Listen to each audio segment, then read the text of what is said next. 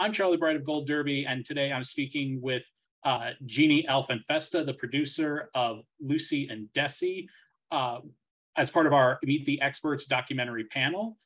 First thing I wanted to ask is, do you have a memory of when you first saw Lucille Ball or I Love Lucy? I do. And it's the one with Harpo Marx when they're mirroring, you know, you know the one I'm talking about? I always was a Harpo, Marx Brothers fan, and I always loved I Love Lucy. It was always on my TV set. And when we started this, this process, Amy used to say, it was like it came with your TV set. It was like, that was what, and it's so true. That's what it was like for you. It was just that, you know, warm, fuzzy feeling that you would want to watch. So one of the great things about this documentary is not just seeing all of these amazing home videos of Lucy and Desi, but also these incredible audio recordings, some astoundingly amazing quality that we hear. What was it like to go through to have a staff going through all of those audio recordings and home videos of the couple? We went through them. I mean, we started this whole process during COVID, so it was quite daunting, you know. And I showed up at Lucy Arnaz Luckenbill is the daughter of Lucy and Desi, and if it wasn't for her and Lucy and Desi Arnaz Jr., you know, we wouldn't have just this wonderful access. And going to Lucy's home, and you know, there's always one of you. I'm a family of three, and there's always one of us that's the keeper of all the records, so to speak. You know, you have that, you know, and so one of you is our household, my brother is, so he's very, very organized and everything's like sealed. So Lucy was the same way, is the same way. And she was like, look, things are here. I just don't know where they are. And so she was just so generous with spirit and really truly welcomed me into her home to go through her stuff. And one day I was going, wow, there's a lot of these photographs that we've seen before, but I was hoping to find that, you know, somebody, you know, that, you know, I knew she wrote a book and I knew Desi wrote a book, and I was hoping to find that, like, you know, great, you know, holy grail. And I was in her pantry, and I was literally, no kidding, I was literally stretching, and I looked up and I said, I saw a lockbox, and I said, Lucy, is that a lockbox like just for, you know, your immediate family, or what is that? And she took a ladder up and she said, oh, yeah, I think you're going to like this. And we pulled it down, and it said Mom's Precious Tapes was sealed on top of it. And in that were these, it just still gives me goosebumps. It's in that we photographed it. Those tapes are in our film. Those recordings are in our film. There's and some of the things, you know, we could have told a 5-parter, because there were a lot more tapes that we could have, you know, used, right? That tapes included Desi, after they were long divorced and remarried, Desi and Vivian Vance, and they had a pool party, and the kids were reenacting their favorite I Love Lucy's.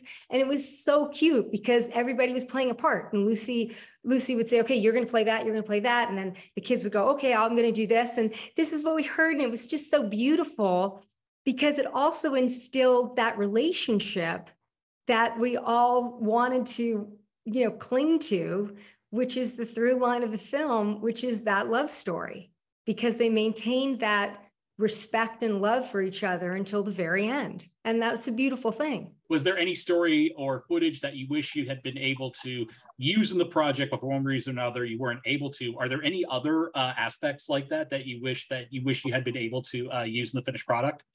So much. I mean, you know, this is it's a film. It's not a 3-parter or even a 2-parter. It could have been a 4-parter easily.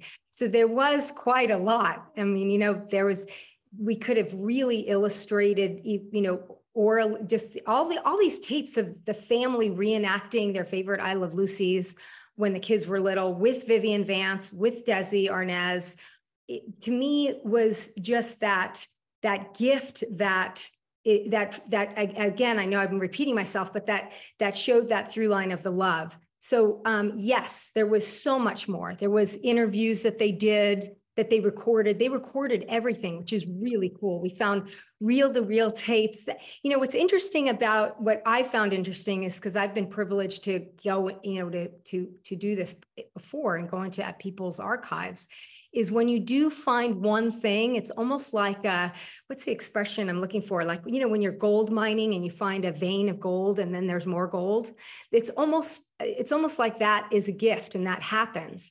And like with this, after we found those tapes, we then were going into another closet to pull out some more boxes. I mean, it's just so weird. It's like I'm making it up, but I'm not. And there were some audio tapes of Desi's that she forgot that she had. She actually didn't even know that she had the audio tapes of Desi recording his own book, you know, dictating his own life story. And so there's aspects of his life story that, yeah, you know, we didn't, that wasn't, you know, that you could tell another aspect of his life. There's recordings when he's in the office. There's Lucy's interviews, which I know there's a radio show, you know, on XM radio that has some of her Lucy interviewing others, but there's also of Lucy being interviewed.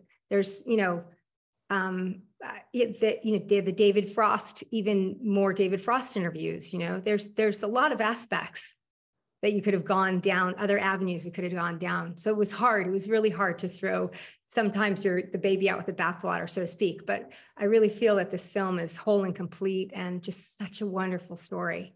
But it's great to feel that there is more. What do you think is the biggest misconception that people have about Lucy and Desi's relationship? You know, if you didn't know about Lucy and Desi, you wouldn't realize how they were such outsiders. I mean, yes, they became a lifestyle brand. Yes, they became the person who, you know, one year they had this massively successful I Love Lucy. It still gives me goosebumps talking about it. And they played another character in a movie, the Long Trailer, which was a massive success. But at the same time, in order to get to that point, the you know, what's the 10,000 hours, you know, to quote another author, was, you know, they had to really push their way into rooms that they weren't invited into, you know, and they had these innovations that people said can never be done. So I think what the side that I don't think people really know is all the things that Desi Arnaz, you know, did, and the innovations that it was his tenacity, you know, never take, you know, no for an answer, and just do it yourself, you know. And with Lucy, again, it's this ever, you know, always the student, always rehearse, be prepared. You know, these are the things that, like, you know, I'm sure your parents told you, you know, and that these are things that, you know, we live by. But I think it's the things that, you know, when people said to Lucy, you shouldn't be marrying this man, he's 7 years older than you, he's brown, he's not, as Lucille Ball says, he's not a real American. Well, he is a real American. This is what this country is made of. Men like Desi Arnaz, who is sophisticated, educated, and makes the American dream what it is. That's Desi Arnaz. Well, Jeanne, thank you so much for joining us. We wish you all the best, and we look forward to speaking with you for our panel in just a little bit.